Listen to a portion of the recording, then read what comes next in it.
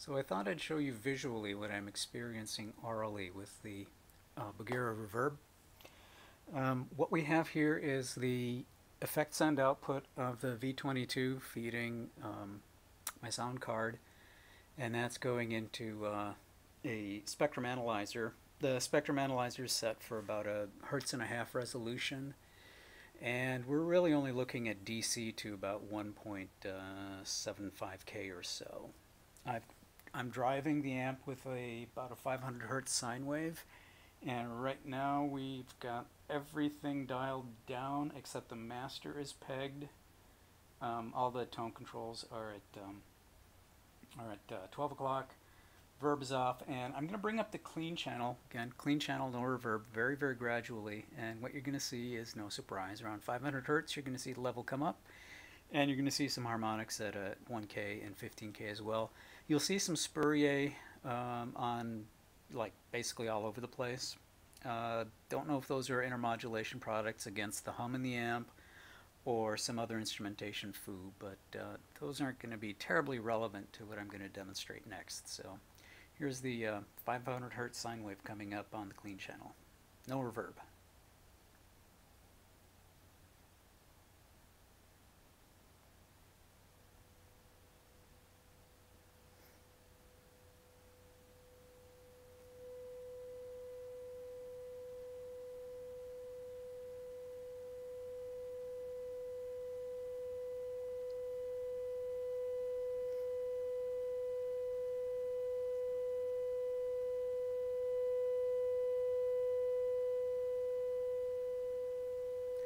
So we can see things basically track linearly. Even the harmonic products are more or less, well, they correlate to the fundamental level, the levels at 1K and 1.5K. The spurier as well, they just kind of map as well. So that is no surprise, that's the expected behavior. Now what I'm going to do is I'm just going to dial the clean level volume back down. That little bit of 500K that you see there is just leakage across whatever residual resistance there is in the wiper to ground. Next thing I'm going to do is just bring up the reverb to its maximum level, and what we're going to see is the residual noise in the effect processing card.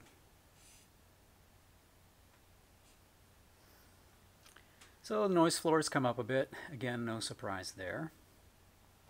Now in a properly dithered digital signal chain, what should happen is that noise floor shouldn't modulate with the signal level. Whatever noise floor you have should remain essentially constant with the input signal. But what we're going to see as I bring up the volume control, the clean channel, is that there's a point where that noise floor comes up, and then once it comes up some, it just stays there. And that's exactly what I'm hearing. Pay particular attention to the region between 500 hertz and 1 kilohertz. Here we go. So noise floor is constant so far. Noise floor is still constant.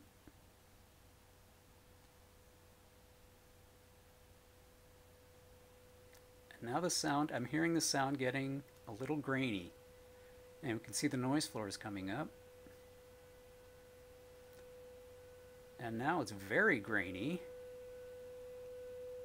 But as I increase the level from here, you'll see that just look at that region between 500 hertz and 1 kilohertz.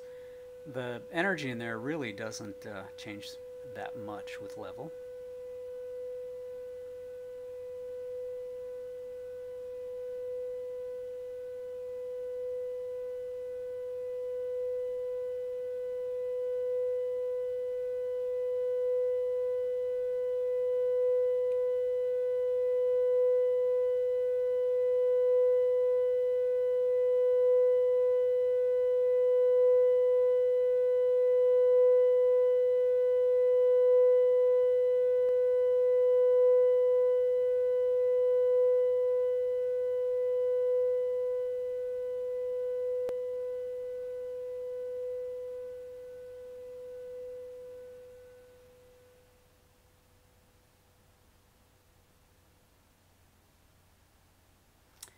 So that is a noise modulation in a digital signal processing chain, and something you generally don't want. Don't know why it exists in this particular chain. I think the codec is probably not doing it. I suspect that the reverb algorithm programming is doing it. It might just be too expensive to program in the dithering algorithms on every edition that you basically need to do to assure that you don't have any truncation and everything is smoothly dithered and so on.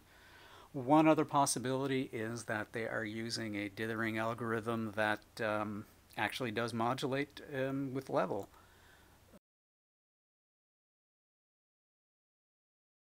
Here's the same test, but this time using the Effect Chip's Spring Reverb program rather than the stock small hall reverb program. For reference, the reverb is off, and I'm going to bring the clean level up a bit.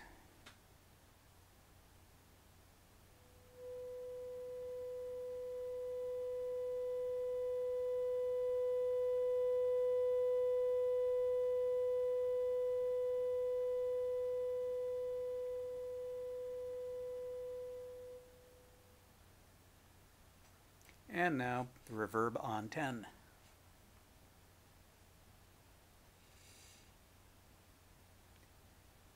Bringing up the level of the 500 Hertz tone.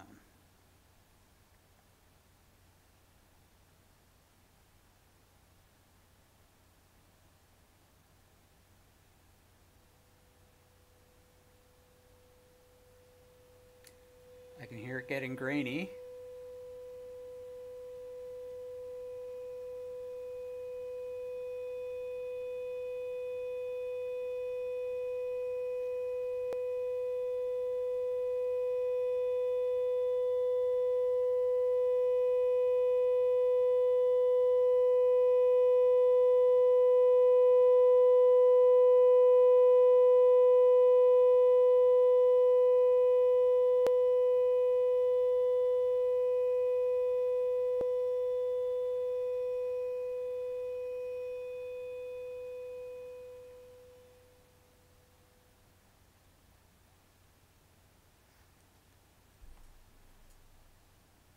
Even though I'm not seeing a lot of difference in the noise energy between the two algorithms, I think that the Spring Reverb algorithm subjectively is a little less annoying than the small hall reverb algorithm at these like very low levels. So given that I like the overall sound of the Spring Reverb algorithm better anyway, it's a keeper for now and until I find some better solution.